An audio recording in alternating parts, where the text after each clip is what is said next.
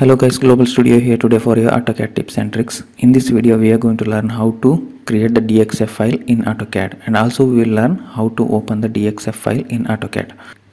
Creating and opening DXF file in AutoCAD is a very simple step.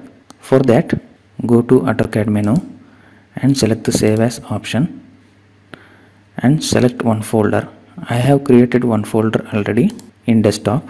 I will select this temp folder and select the type of file. There are many DXF options are available from 2018 AutoCAD to 2000 AutoCAD option. You can select any of these option, but I will select the 2010 version of the AutoCAD.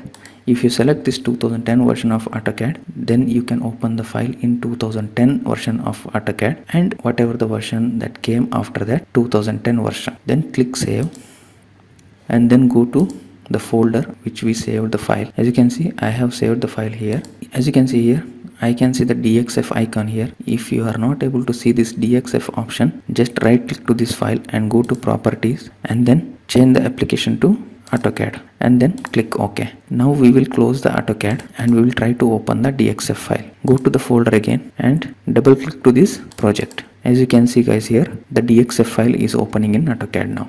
As you can see, we successfully opened the DXF file in AutoCAD. You can also open this file using this AutoCAD menu. Go to this AutoCAD menu and select this open icon and select drawing. Go to the folder and select the file type as DXF. As you can see here, my sample project is available here. Select this file and click open. This one showing read only file because we already opened the file in AutoCAD. Just click yes.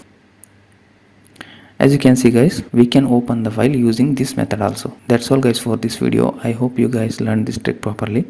Thank you for watching the video. If you like this video, then please subscribe, share and like the video. Once again, thank you. Bye bye.